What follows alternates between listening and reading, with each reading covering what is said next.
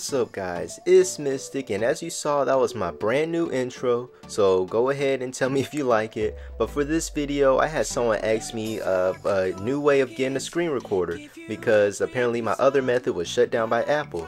So right here I have this hacked app store. It's called X Store, and as you see, this app is called Video. I'm gonna go ahead and download it. And just to show you, this is an app where you can actually record your screen. So just to show you, this is, I guess, a new method to record your screen. But as you see, they want me to trust it, so go to your settings, general, profile device management, and then trust it.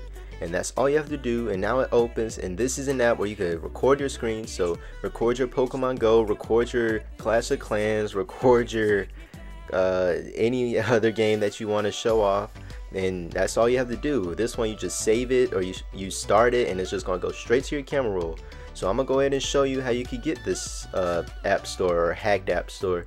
So I'm gonna go ahead and delete it, and this is also how you delete it. So when you try to actually hold it, you won't be able to press X. You're gonna have to delete it through this menu. But other than that, I'm gonna have the link right here, and literally all you do is click on it. And once you click on it, it's literally going to ask you to download it, which is, I don't know if it could get much easier than that. So you just type in your code, click install, and that's it. No loading times or anything, just it automatically install. And all you do is click on it, and then once it load up, you just choose apps that you want. Now this used to be a method to download, you know, duplicated apps and stuff, but I think those don't work anymore. You could try them, but as you can see, this is AirShow. This is another one that you could use to record your screen. So it's another screen recording app that's of course banned.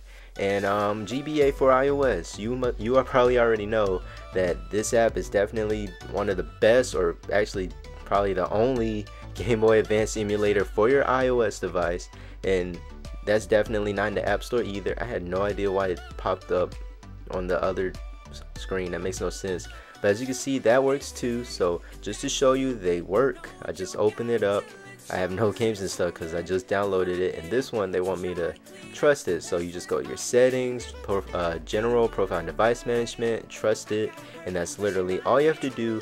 And so if you want two different screen recorders, or if you find another app in that app store that you want, you can go ahead and look for it. But that's pretty much it for this video. Just to show you guys, I do read the comments, so if you want to see something, go ahead and comment it. I'll see what I could do. But go ahead, like, comment, share with your friends, and subscribe, because there's way more videos coming out.